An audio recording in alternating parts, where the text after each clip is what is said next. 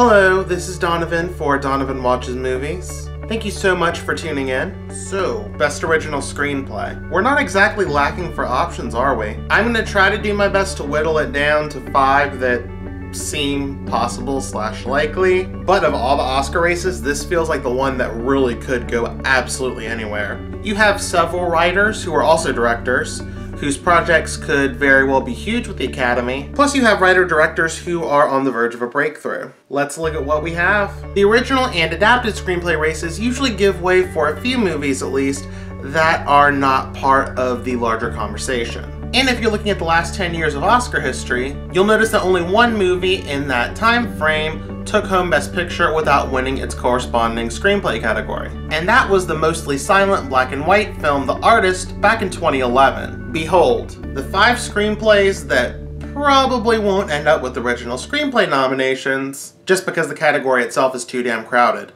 Number 5.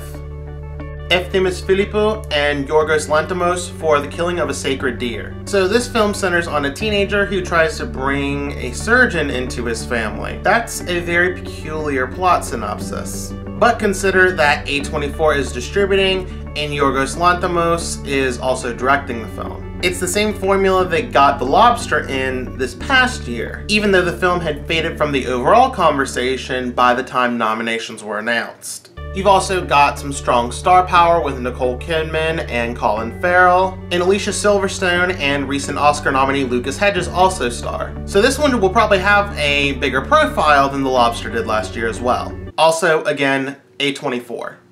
Number 4. Jordan Peele for Get Out. Until the award season itself tells me otherwise, I am ride or die for Get Out. It's not just that I think it's the best movie I've seen of 2017 so far, although it's only March, so that's not saying a whole lot. But if Universal really pushes this, they may have a major contender on their hands. Of course, this horror thriller about a black man for whom things go to shit when he visits his white girlfriend's family was a huge success at the box office, is still thriving with audiences, and scored rave reviews. Additionally, this category usually is very kind to breakthrough artists. And though it is easy to forget given the quality of the film itself, this is Peele's first outing as a director. Number 3.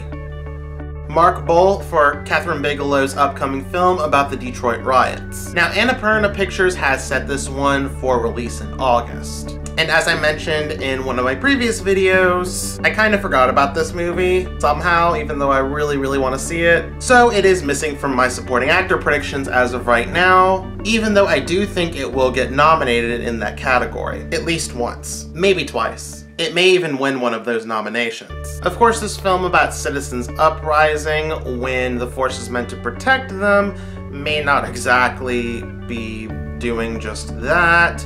Seems a little timely, perhaps even more so given what happened in November, so I think that will help. Boal, let's not forget, won the Oscar for Original Screenplay in 2009 for The Hurt Locker, and picked up a nomination in 2012 for Zero Dark 30. Bigelow directed both of those films as well. Number 2. Darren Aronofsky for Mother. So after about a decade of getting some of his actors nominations, Darren Aronofsky finally got a directing nomination in 2010 for Black Swan. And his follow-up... The Creator formed us on the second day. Okay, maybe that didn't go over so well. But he seems to be back to form with Mother. The film centers on a couple and their relationship and how it's tested once some unexpected house guests arrive. Paramount releases this one in October, which seems like a not terrible time to release a movie that you're pushing for awards contention. And I think this will be his biggest movie within the Academy to date. Number 1. Christopher Nolan for Dunkirk. Yeah, this is a shaky prediction, I'll admit. I've heard there's not a whole lot of dialogue in this movie, and Nolan can be very heavy with exposition, which generally is not a great screenwriting tactic. But that mostly pertains to movies like Interstellar and Inception. But both of those movies dealt with some very complex concepts that for the average moviegoer may have needed a little bit, okay, a lot of unpacking. But this is a World War II movie, so such unpacking is probably not going to be a real factor here. And again, it is a World War II movie. Also keep in mind that Nolan has been on the Motion Picture Academy's radar since Memento back in 2000, which scored him his first nomination, and that happened to be in Best Original Screenplay. So you're talking about almost 2 decades of recognition within the Academy. I'm not saying that's definitely going to give him the win, because again, the dialogue thing could hurt. Remember when I talked about The Artist? Yeah, I imagine all of y'all watching know this already, but just to put it into context, that was a mostly silent film with, I think, maybe 1 or 2 lines of dialogue at the very end. I guess that's a spoiler for any of y'all who haven't seen it. Sorry. But I don't think it's a coincidence that that is the only Best Picture winner of the last 10 years to lose a Screenplay award. I also don't think it's terribly surprising that it lost Screenplay to a Woody Allen movie, Midnight in Paris. Because, you know, Allen loves his dialogue. But who knows? Like, why am I even doing this? No, really, why? So anyway, going by the names of the screenwriters, my year in advance predictions for Best Original Screenplay are Darren Aronofsky for Mother, Mark Boal for Catherine Bigelow's film about the Detroit riots, Efthimis Philippou and Yorgos Lanthimos for The Killing of a Sacred Deer, Christopher Nolan for Dunkirk, Jordan Peele for Get Out.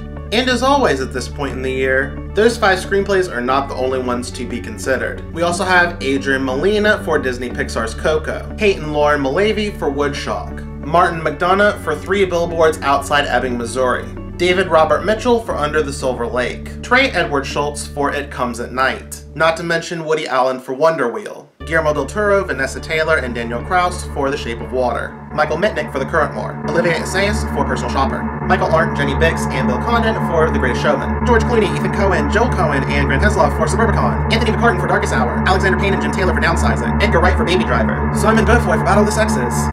Oh my god, that's so many. Why am I even doing a year in advance predictions for this category? So, what are you predicting for original screenplay? Let me know in the comments below. Thank you so much for watching this video. Go ahead and click like if you like this video. I'm only going for about 10 likes this time around because the channel is still growing.